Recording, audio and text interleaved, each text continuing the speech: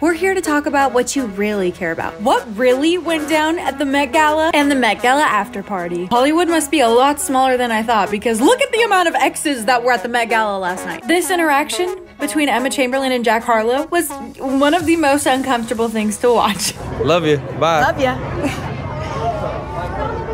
And Jack, just answer the question. Do you have like a moment today where you're like, actually, I might maybe I am freaked out? Did you? Addison Rae was wearing Michael Kors on the carpet, and it's giving Cher. It's giving Cher. But everywhere she went, she was posing like this. It was like she was trying to show off that she's been working out lately. And okay, we see you with the back muscles, but you can put your arms down now. There are conspiracies going around about Kim's dress, or Marilyn Monroe's dress, because when she was physically at the Met, she had this white coat on the whole time, and people are wondering if it's because she couldn't zip it up all the way. This photo was posted before she showed up to the Met, so was this photo photoshopped?